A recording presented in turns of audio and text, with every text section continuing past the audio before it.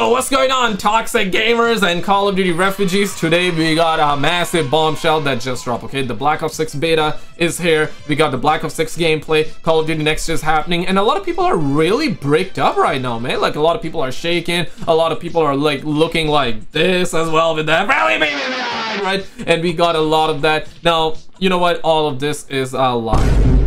Nobody's excited. At least I'm not seeing people being excited, which is kind of wild, right? Because, and there are two video clips that I'm gonna share with you guys. People are excited and bricked up for zombies. Okay, that's a fact. People are excited for that, but for multiplayer, man, it's sad that I'm not even seeing anybody being excited. I got two video clips that I want to share with you. One from the most positive, like Mr. Positive out there, and even he's not feeling it. All right, I'm gonna keep you guessing. I'm gonna keep you guessing who that is. And we also have the homie 8 Thoughts though. Oh, yay, we got the homie 8 Thoughts. Now the thing with the homie 8 Thoughts is that sometimes he bipolar, right? He bipolar. Bruh. Sometimes he loves Call of Duty, other times he hates it, and he kind of goes crazy at that Joe Biden guy, like the Blame Truth, right? And you know what? We're still waiting for Joe Biden's, or I should say Blame Truth's word, bruh, because he disappeared. I'm not even sure what's happening with Blame Truth right now. We haven't seen Blame Truth in a minute, right? I'm still kind of wondering like where he's at. Like, I want to hear his complaints. I want to hear what the homie gotta say. You know, free therapy, right? What? Yo, that's Andrew Tate though. Holy crap, that's Andrew Tate. Andrew Tate working at Treyarch? What the hell? What the hell? Let me see that. Okay, no, that's not Andrew Tate, my bad. But he looked like him, right? He looked like it. Damn, homie, like I feel like I'm on a different planet right now though. Yeah. Okay, we're gonna get into this one. Like the video if you just want a good game, guys. Without skill-based matchmaking, without microtransactions. Dislike the video if you want the friendly. I want to know where you guys at. We're gonna get right into this one. Take it away, 8 Thoughts. Today, Call of Duty Next is happening on Wednesday, a couple days from now. And Call of Duty Next is where all these influencers and YouTubers and Call of Duty YouTubers and such get flown out, all expenses paid to LA to get wine and dine and get early access of playing Call of Duty multiplayer and having it live streamed on all the websites, Call of Duty websites, Call of Duty platforms, their platforms to share with their fans and make a ton of money. They get free BJs, free sugar. They're put in a nice hotel, and they ultimately come out of it and they're like, yeah, look at it. Yo, this guy looks like he does not, my bad, bro. But from the side, you know, when he does like the side eye kind of thing, right? Like that, you know what I'm saying? He does look like Andrew Tate though. For a second I thought that it was Andrew Tate, but no, it's not. But yes, like YouTubers get flown out early and then they ultimately lie. They ultimately lie to the fans. Yo, man, the best game ever, bro, best game ever, best game ever. Now, I'll be honest, based off of looking at it, I have not played yet, so I cannot give you my opinion. But based off looking at the gameplay and everything that they reveal, the game looks alright. Okay, it looks alright. It looks alright, you know? It's not the best thing ever, but it's not the worst thing ever. It does look pretty decent though from the gameplay that we have seen. Now from the league gameplay, it doesn't look that good, and we have seen the trailer. They dropped the trailer today, and yeah, a lot of people are like, you know, that's the craziest thing though. Usually everybody's like bricked up around this time, everybody's like hyped up, everybody's like, yo man, new Call of Duty coming out. I'm not seeing that hype. I'm not seeing that many people being hyped. If you're hyped, that's fair though. Let me know if you're hyped. Let me know if you're not. I want to know where you at. Are you more excited for the campaign than multiplayer, or are you just excited for zombies? I'm looking forward to zombies actually. Like, I've seen the gameplay. It does look good. I hope it holds up, man. I hope this is replayable. I hope it's good. I hope they don't get us in the second half. I hope there's no like gotcha moment with zombies, because usually with Activision there's always a gotcha moment. Activision is they always have the last laugh. This time I'm hoping that's not the case, but wait for it. And social media interactions, and that makes it an absolute scam and makes anybody involved in Call of Duty Next a paid Activision employee. It is impossible to stay impartial and actually be critical of Call of Duty, and it is impossible. He ain't lying though. You guys remember that Doug guy? No hate to him though. Like, listen man, he's another another homeboy out there, right? You feel what I'm saying? Another human, homo sapien out there, right? He basically was blinded by Activision, right? But what I mean by this is that I believe all the way back in Modern Warfare 20, yeah, all the way back in Modern Warfare 2022, Doug from Modern Warzone on Twitter came out. And by the way, if you guys have Twitter, I would love to have you over on Twitter as well, right? Like, definitely follow. Gang. But yeah, Doug from Modern Warzone came out and said that they lied about Modern Warfare 2022 being good. I'm not even sugarcoating, I'm not even exaggerating. This is not a meme, okay?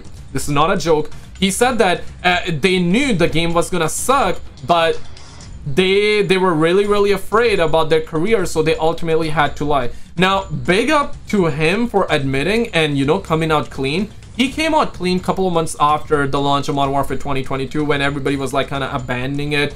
Right, when I say everybody abandoning it, suckers were still playing it. I mean, we're talking Call of Duty. It's the best-selling game ever, right? Suckers love it, suckers love it. Or I should say, suckers hate it, but suckers still buying it, okay? That's how it is. In terms of Black Ops 6, I'm gonna be honest here. It looks odd, though. It looks, so far, it looks better than Modern Warfare 2022. And after all, Modern Warfare 2022 is the game behind the Friendly UAV Online, that BBC bundle. That's the game that introduced us with the crazy amount of bundles. Skill-based matchmaking was absolutely insane. I mean, in fact, it was Modern Warfare 19 that started it all like crazy with skill-based matchmaking. So yeah, that's where we at right now. People aren't like really bricked up for Black Ops 6, but everybody's like, yeah, it looks mid. It's not the worst game ever. It's not the best game ever. Zombies, however, it feels like that's where the hype is gonna be at, though. And I really hope Zombies is good, man. I hope there's no gotcha moment, but wait for it. To not be biased when you form personal relationships with the people making the game you're supposed to be critical about, as well as you're just getting paid. You're getting flown out to LA, all expenses paid, you're getting free hotel, you're getting free food, you're getting wined and dined and 69 and getting treated like a celebrity. On top of that, in the past, these influencers have actually been paid and cut checks to show up and make content on that. At this point, we don't have any proof of that, but like there was proof back in the day. White Boy, 7th Street exposed all that as one of the people they offered to pay $10,000 and showed the contracts, and many other YouTubers like T Mart and LEA. If I'm not mistaken, that leak came out around Black Ops 3, right? I'm not sure if he was paid around Black Ops 3 or before that. Yeah, back in the days, these suckers would pay. Can a brother get 2 pennies? Can a brother get 2 pennies, man? Back in the days, they would pay, but ultimately they learned very quickly. They learned their lesson very quickly. When I say they, I mean Activision. They learned their lesson very quickly, realizing that, bro, these suckers gonna still play, bro. These suckers gonna still, like, make videos about it. Like, why pay them when we can actually have them here for free? Play our game and let them post on their YouTube channels, right? I do feel like that. However, I do feel like that the bigger YouTubers, right? Like, for example, guys like Swag, right? Of course, there's no proof though, but I'm assuming, like, if the bigger you are, I guess, you know, you're put in a different bracket and you might be paid. I guess, right? For example, today there was news that came out and a lot of people were like, hey man, he don't deserve it, he don't deserve it. I'm not gonna name names there, but a massive actor is getting paid $100 million. Holy crap, right? And people love that actor, and he's a great actor. But everybody in the comments, you want to know what's this at? He don't deserve 100 million. Everybody was complaining about it. Everybody was going crazy. And he's a known actor, and he's lovable and he's likable, and people love him generally. But see, like, people saw that news and a lot of people went crazy. People were going crazy. I was reading the comments, and yeah, it's like that, right? So my point here is that the bigger you are, the more money you get because of your follower count, your experience, and your name, your brand. It'd be like that. It'd be what it be, man. It'd be what it be. So I do believe that maybe some bigger YouTubers might be getting money, but like the smaller YouTubers, like the hackers, the Nadias, the Zlanders and all that, right? Like, probably not. They're probably not gonna. Or maybe Zlander. Yes, Zlander is big. He's big. He has a brand. So maybe him, yeah, but there's no proof. So. The big Call of Duty YouTubers back in the day being paid tens of thousands of dollars to go to these Call of Duty Next events and make YouTube videos on said events. So I don't think it's too far to say that these dudes probably now are being paid. I don't know. If they're not receiving checks, they're getting paid by getting the free trip, and they're getting paid by having Activision themselves allowing them to live stream and play the game early before anybody else to their YouTube subscribers and Twitch stream platforms, where they make hundreds and hundreds, if not thousands, well, thousands of dollars depending upon the size of their channels with said live streams and all the money and monetization they make through these uploads going forward. We have Doug Dagnabbit here on Twitter showing what the lounge and whatnot looks like for the Call of Duty Next, where the people who are being flown out and the influencers where they're getting paid. Yeah, that's the guy I was talking about, right? No hate to the guy, man. No hate to the guy, but looks like that he did drown. It's like, I always say this, man. Don't be blinded by the pom-pom. The pom-pom will bring you nothing but just terrible times, okay? In the beginning, it can bring you some good times, but see what happened with DrDisrespect. See what happened with Mr. T Likes to Fight, Noah J456. You know, the horror stories that we have been hearing all night, right? I'm telling y'all, man, keep your dragons. I get it. A dragon must go through a tunnel, okay? That's different, though. but make sure to not let your dragon go through a dark tunnel. Dark tunnel and tunnel, two different things, man. Different things. Control your dragon, you control your life, okay? Chase your dreams, not the pom-pom, alright? That's the way, right? That's the way. I get it though, a man has its needs, alright? But still, be careful out there. Be careful. A lot of young boys, young men out there, older men as well out there, getting their lives ruined, man, just because they drowned in that pom-pom, okay? They drowned in that pool, hey! Right? But here's the thing though, right? So Doug, he actually drowned in that Call of Duty, right? He was firing dopamine, he was shaking, but ultimately he came out and he said that right from the get-go. That's the most funniest thing ever. It's the saddest thing and it's the funniest thing ever, because all the way back during the Modern Warfare 2022 life cycle, before we were supposed to get Modern Warfare 2023, we had like really bad news about Modern Warfare 2023 being just remasters only, skill-based matchmaking galore, and campaign being trash, and ultimately a DLC turned into a full game, a full price game. So a lot of people had like sour taste in their mouth, right? And I believe that's what broke the camel's back, because around that time when we learned that information,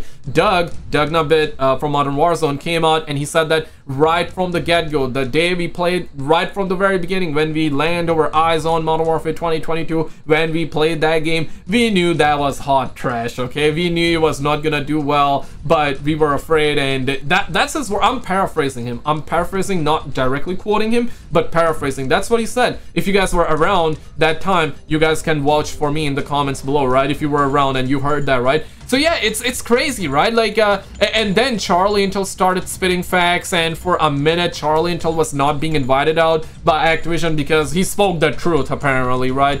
I believe now he's getting invited out because he stopped giving his takes on Call of Duty. He just covers the news, which is fine, which is fair. I mean, no hate to anybody. If you love it, you love it. You don't like it, you don't like it. Fair. I mean, after all, it's a video game, right? So. But not to show up and play. But we do deserve better, though. That's where I'm at. We do deserve better. Early. Welcome to the Players Lounge at Call of Duty Next.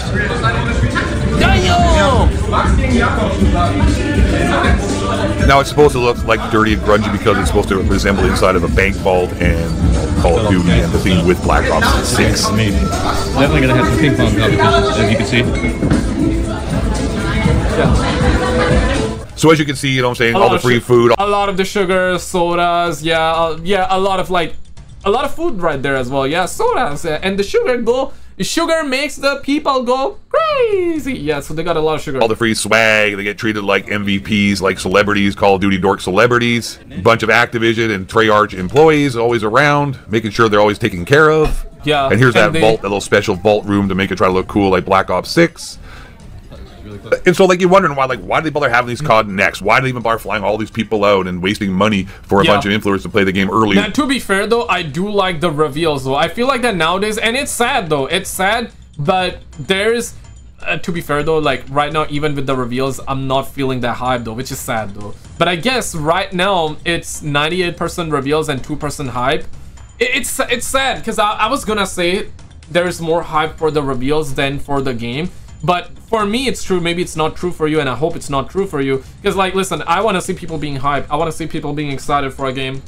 Why would I want to see people being feeling miserable and terrible about a game, right? Like, yeah, I want to see people being excited. I hope this is a good year for Call of Duty. I really hope it's a genuinely good year, because right now I'm looking forward to Zombies, and I really hope Zombies is amazing. I'm not necessarily hyped for multiplayer, but I hope multiplayer is good. I hope it's good for you guys out there that are maybe hyped for it too, right? So yeah, I don't want to be like that that guy, but for me it's true, like, I'm not feeling the hype, which is sad though.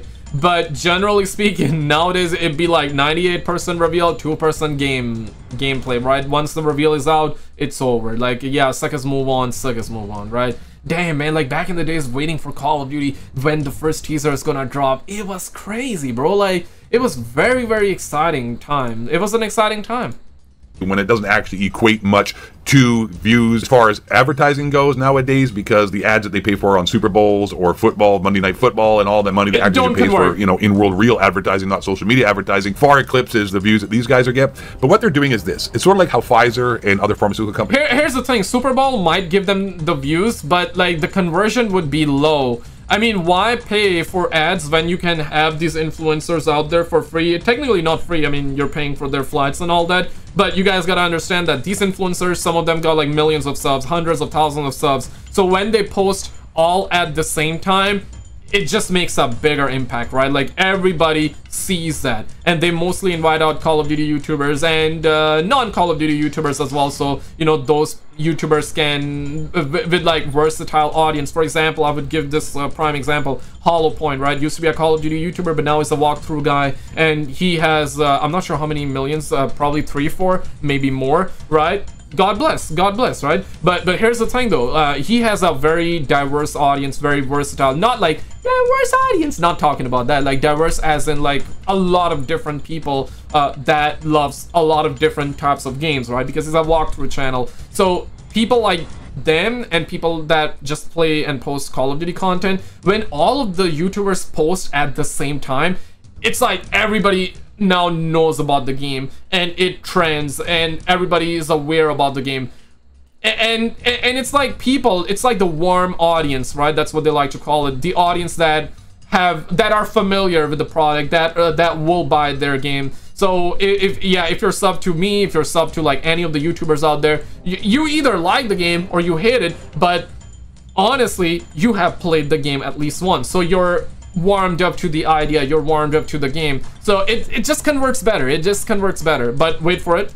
When he's advertised on CNN or other news networks, they're not paying and having this situation and this COD Next event to make the game more popular and to sell games. What they're doing is they're buying favor from influencers to be biased when they talk about the video games. Just like pharmaceutical companies are not buying advertising space on news networks so that they sell drugs. They're buying it so that they can tell the news networks what to do and what to say because they pay these news networks bills. Sort of similar with these Call of Duty YouTube channels and Twitter handles like Charlie Intel and whatnot. If they became overly critical of Call of Duty, they wouldn't be invited to these events, they wouldn't be insiders, they wouldn't get inside information, they wouldn't have access.